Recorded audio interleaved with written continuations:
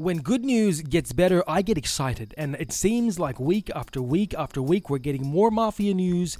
This is going to be a very short video, just so you're aware, but if you are joining me for the first time and you like what you hear, why not consider hitting the thumbs up and subscribe buttons, because that's always awesome for you and me.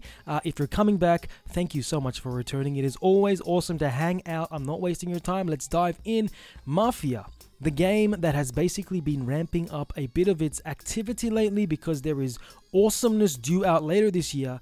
The series that is re-releasing part 1 and 2 has announced that the very first game will be getting a physical release. Now, I should also mention that these games are going to be released at, I believe, full price, which is fine for the original game. I understand that. They put a lot of work into it. Not so sure about the remaster of Part 2 getting that, but, you know, what are you going to do? That's what it is, if that's what they've decided from what I know so far. The thing that I am most excited about is the fact that, at least, you know, the first game is going to get a physical release, and a physical copy will come out. Now, the artwork that appears, that you can see right there, so far isn't what I would call the greatest choice for a remake cover. I wouldn't even call that the greatest choice for a Mafia game cover, personally. I honestly think that it can be so much better. I think that they could put a bit more attention to detail in that. Maybe that's one of those ones that's a tentative cover for the time being. But at least I'm excited to know that not only are we getting games at full price, which I wouldn't normally be excited about, but that fact that they're putting it out at such a high price generally should mean, and I believe that it will mean, that we're going to get a quality game, okay? Considering that the base product, the original Mafia from 2002, was a groundbreaking, phenomenal game. If you haven't played that, I recommend it. Go and check it out. At the present time, you probably could pick it up pretty cheap. You might want to, you know, get it on the PS2. I don't know how you're going to play it, but I recommend playing it. Try it out. Download it if you need to, but do it legally, of course. I wouldn't recommend anything else.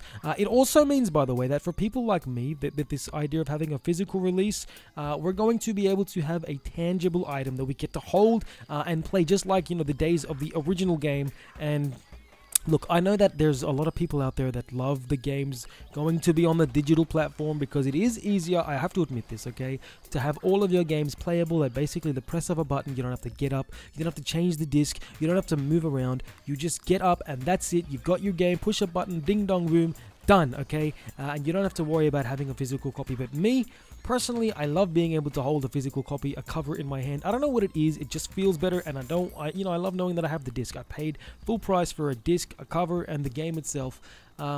Especially for, you know, what is basically a classic game, to be able to have that and hold it as a remaster. Right next to, I have the original, a PC version, sort of like a box version. I love it. If I could play it on my Mac, I would. I can't, unfortunately.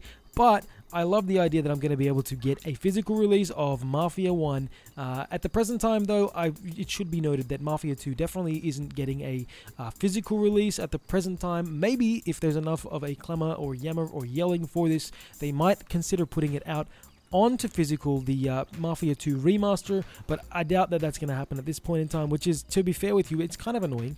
I think if they're going to remaster and then re-release and remake, then do it for both of the games. I understand not putting out the third one again, because I believe they're going to make that as a one whole collection where you get everything. I get that, okay? That was already released for the PS4, but the first two games were not, so maybe put out both of them as a physical copy for people like me who like to collect all and have them all looking like nice and neat and beautiful as a physical package.